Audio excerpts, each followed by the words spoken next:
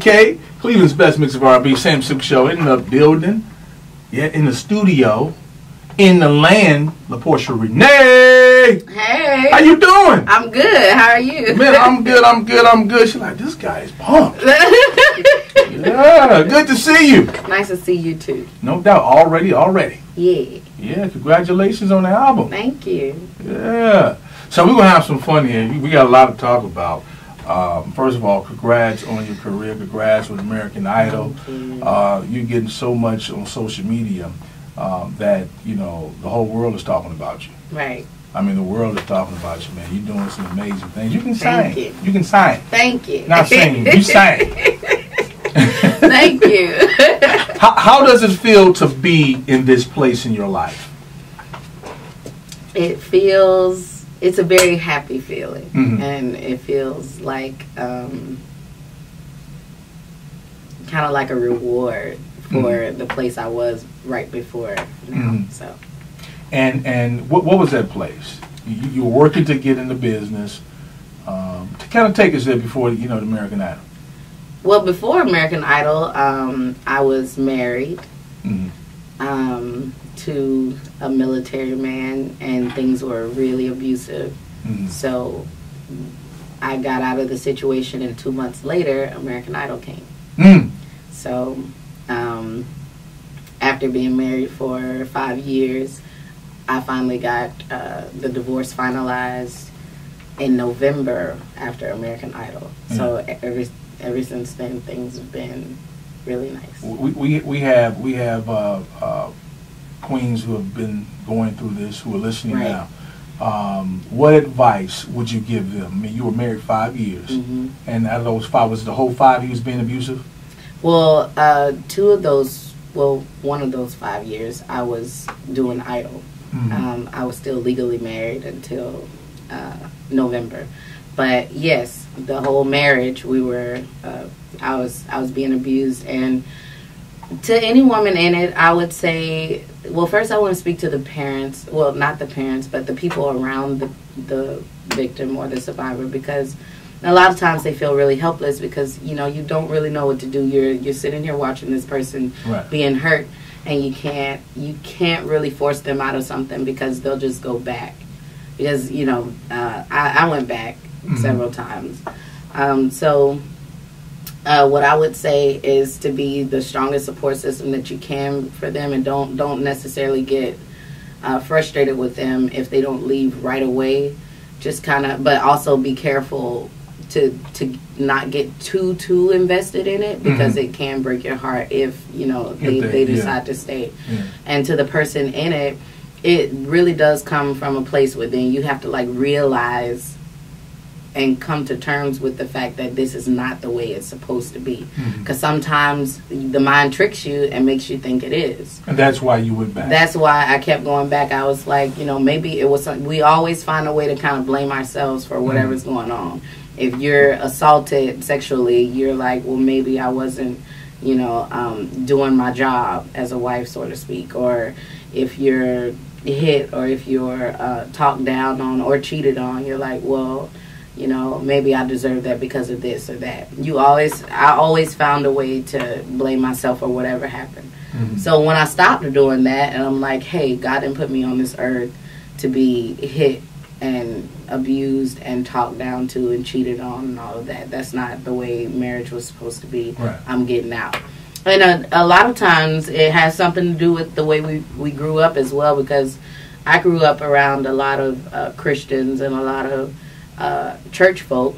Turn the other cheek, daughter. God's gonna bless it. Right, you know, and that's exactly what I had when I would talk to people. They'd send me to 1st and 2nd Corinthians. You know, the holy wife makes the husband holy, or something like that. It says something like. Is there a verse in there that says thou should not beat her ass? Look, no, I don't believe it. But you know, it's in there. It's in there. Just don't say it like that. I think that was misinterpreted, and that a lot of times people do use the Bible to be like, well, you got to stick through it, pray for your husband and all of that. I mean, you can pray for him, but pray for him, pray for him from afar. So sometimes that's what you got to do. You got to love from afar. And once I realized that I was like, okay. Now, I didn't leave when I realized that, but I started, you know, to kind of not accept things that I used to, and it was a process. Yeah. What made it, what was the breaking point for me was when my daughter was born. So I didn't even know I could have kids. And I was told I wasn't. You was pregnant too? Yeah. Okay. So after I had her, that's when I was like, okay, well, I can make excuses for myself and say I deserve this because of this and that, but I can't do that for an innocent child. So I went into mother bear mode, and I'm like, she's not gonna witness this. She's not gonna experience this. Yeah. And the final straw, I had already been, you know, thinking about leaving and thinking of how, because the laws are really, you know, tricky. And now I had a kid. I can't just run away with her, or I can actually go to jail for kidnap, even though I'm the mother. So the laws in Mississippi are really tricky. So I had to find a way to get out and take my daughter with me. Yeah. So April 29th, he tried to take my life, and he tried to choke me to death. It was like 2, 3 a.m. And this is right before American Idol. Right before American Idol. So I ended up calling the police, and they took him. And from then on, like, it was kind of just like, where do I go from that? Where do I go from here? And I was watching American Idol. I always watched American Idol, The Voice. I like singing shows. And Ryan was like, this is the last year. And I had auditioned when I was 16. Yeah. Got a standing ovation from the stadium, and I still didn't get through. You didn't make it. So I was like, well, I mean, I really have nothing to lose right now, so let me go. So I went, and I stayed prayed up, and I got yes after yes after yes after yes. And it was a shock to me. Every time I was just shocked. I was like, wow. How did you handle that? And I applaud you, and God gave you strength. Thank you. How you know what during that time? I mean, here it is, American Idol, right? And you going through this divorce, right? I kind of like made myself. I think I suppressed everything. I think I pretended in my mind that I wasn't going through that, and I just focused on American Idol. And how I know that that's what happened is because I was finding, when it came down to song choice, I was finding songs that I love to hear over the radio, that I was singing along to, blah, blah. And they had a show to where America had to choose our songs. One of the songs that was chosen for me was Ready for Love by India.Arie. And the other song that was chosen for me was No More Drama by Mary J. Blige. So I had a breakdown. It was like, you know, everything came back at once. Right. And when it was a weird experience because I talked about my experience, but I talked from like third person, or put myself in third person. I just kind of disassociated myself. And I was always bubbly, fun. I'm always laughing, so nobody would think, but once they heard my story, they're like, wow, but you're around here, you know. So when that week came, I had a breakdown, and I told Scott Borchetta, I was like, I can't do that song because it's way too close to home. Like, I'm not going to make it through the song. Right. And he was like, just try it, just try it. Kept pressuring me, just try it. You need this moment. He was telling me I needed the song. I was like, So anyway, the first rehearsal we had on that song, the music started. Like, the first beat, Ricky Minor and the band played the first beat, and I just broke down on stage. And they were like, you know what? Save it for the show. Because usually we have, like, choreographers come in to tell us, you know, maybe you should go here, maybe you should. They were like, we just gonna let you do what you do. You need to have this moment. So I didn't practice the song the entire week. Wow. First time I sang that song was on stage in front of everybody, and it was organic. It was, you know, whatever they saw, that's what it was. And I was really nervous. They were nervous too because you know how they showed the short stories before. Right. So they showed me mine over and over and over again all week so that I could kind of they didn't want me to be taken off guard. I was like, as long as you take my ears out, because if you leave my ears in, I'm not going to be able to make it. Right. They accidentally left my ears in. You heard it. I heard the story. I heard myself crying and talking about, what was going on. And for those that were there live, I was just pacing the stage, and I was like, just trying to make sure I kept it together before.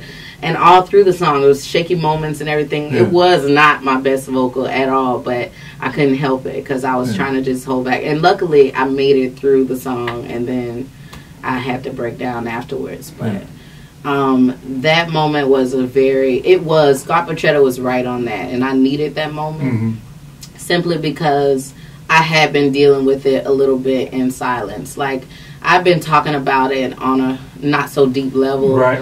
But that moment opened it up. It freed you. Right. Right. And it was also needed for me. It was all, God's plan, because it was also needed for me because I still had the mindset like, I'm the only one going through this right now. And when I had that moment, J-Lo stood up and she cried and she clapped and she was like, I've been through that. We've all, had situations like that. And that was it was a defining moment for me because I'm like, wow, J-Lo, out of all people, So although it hurt my heart that someone like her had been through something like that, it also it snapped me out of that weird mentality that I had of me being the only one. And that now you're the strength for so many people. Right. You are the strength. Right. People hear your story, your testimony. Right. They're not just fans of the music, but of your life. You're like a hero to them. Right. And that happened. I didn't expect that. So that's when I started thinking, wow, this is bigger than me, because people started emailing me, kids even, men, women, everybody that had been through something like that. I had some women email me saying, because you did it, I think I'm going to try and take my kids and leave this year. Wow. So, I was just like, taken back, and it really put things in perspective for me. And so I after No More Drama, it was no longer a competition to me. It was more like, now I know why I have to do this. Now I know why you gave me this platform. So. And so now here it is. Your CD is available for everybody, and you got the hits, and so when you're singing, some of the songs on the CD, were there moments where you got personal, like the No More Drama, maybe not with that situation, but what songs are those? I had a No More Drama moment on Hideout. Hideout, and we took after he comped it, he took a lot of the ad-lib out, but it was that cry, that plead kind of feel in Hideout, and the lyrics are, I'm letting go, no you can't stop me now, I break away because I found my hideout. That's the chorus. And like it just, when I heard the song, he was like, what, you want this song? He really didn't understand. I was like, no, I'm trying to tell you, like every time I hear this song, I burst out into tears. Breathe was another one, because Breathe was it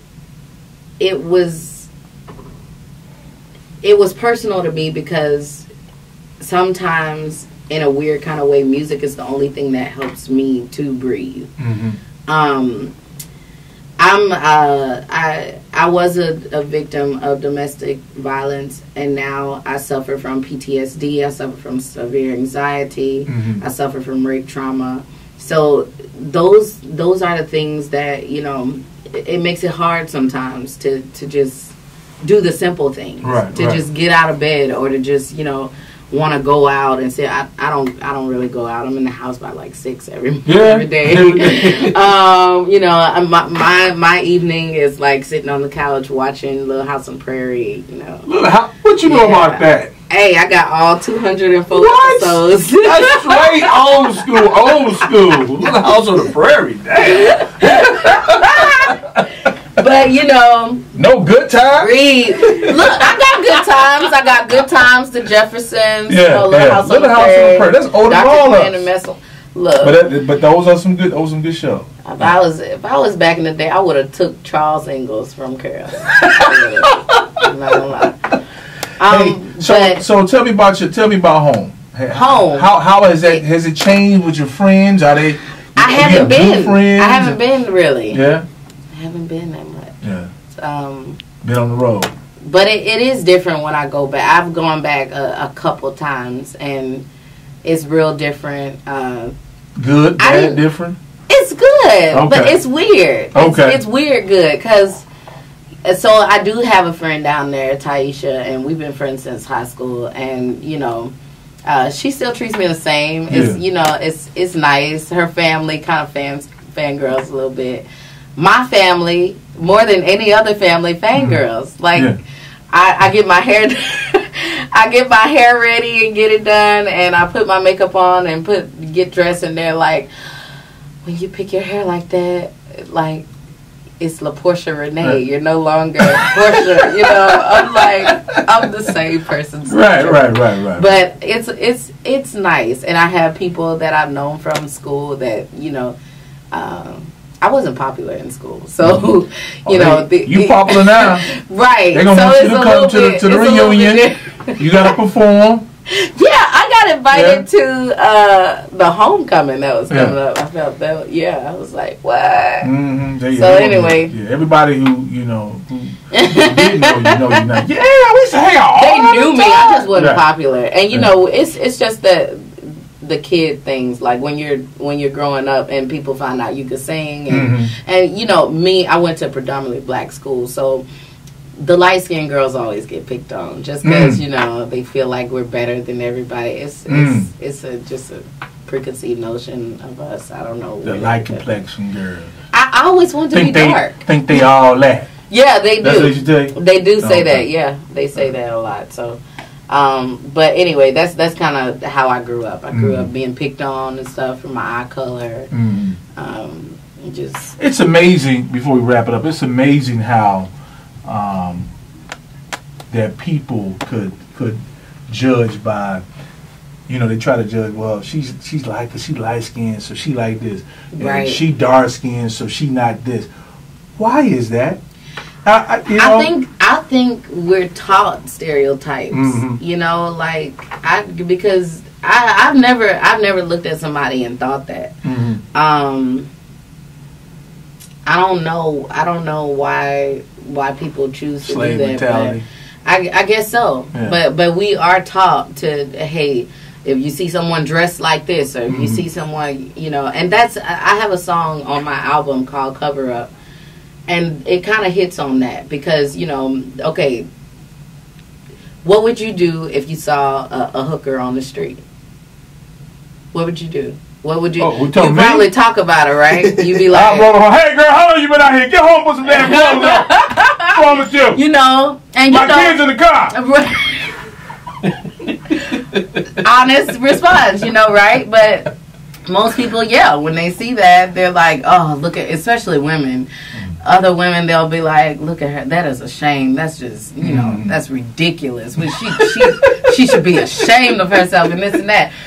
And, you know, it is a sad sight to see, but you never, ever, ever know what made that person, you know, or what landed that person in that predicament. You never know their life story. You never know, you know, the journey they took there. So I tell people all the time, I'm like, you know, you cannot judge a book by its cover. I came to California and I met a girl and she was a porn star, and I talked to her. No, don't even go there. But seriously, do we have her collection? Okay, I talked to her, and nobody and I won't mention her name, but I was taking this class for a job. It was like an orientation. And nobody would talk to her because they knew what she did and they knew how she dressed and all that. So I go over and talk to her, and we start hanging out every day. And, you know, one day she just breaks down in my arms and she cries and she tells me, you know, you're so amazing. You know, I really wish that my life was like this or this, blah, blah, blah. She starts telling me everything she's gone through. She had a sister that was like 26 or 27 with a 4-year-old mind.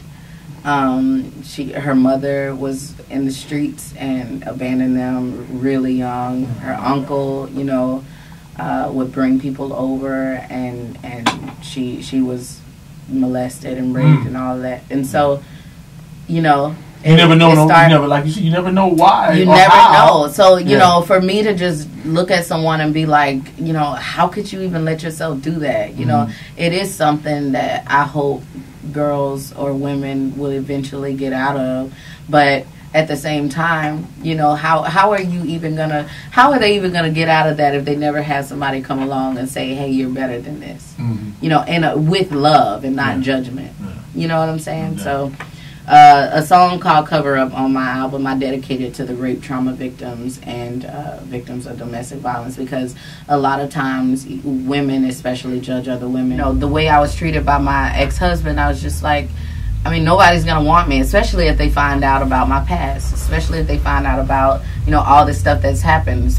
They're going to view me as used or damaged or, you know, but that was my mentality, you know, so you just never know. And so I have a soft spot in my heart for people like that. And even if they think they want to be there, they don't want. Nobody wants to do that. Yeah. And so you're not just a entertainer. You're not just a singer. Right. I mean, you know, I hear mentorship. Right. I hear motivational speaking. I mean, your heart is just it shows. You can feel it, and you're very sincere. Right.